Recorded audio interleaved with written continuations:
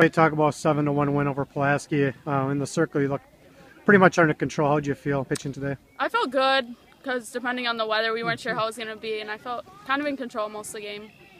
Talk about the offense today. It seemed like every time you girls got on, you were taking second, you were putting pressure on them. And was that kind of the plan from the get-go to put pressure on them when you got on the base? Yeah, definitely. We wanted to get as many runners on in scoring position, and we knew we're in shape and ready to go, so we were ready to run.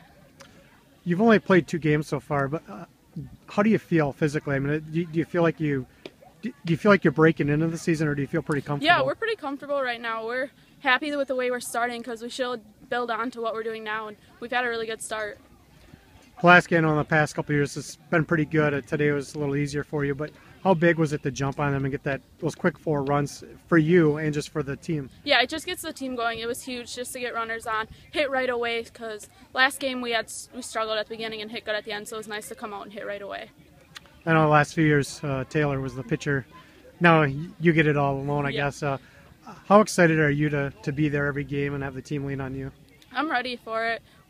I worked hard, and Taylor was really good, and now I'm ready for it. Final thing, conference-wise, it's going to be tough for you guys, Schwaben and Preble.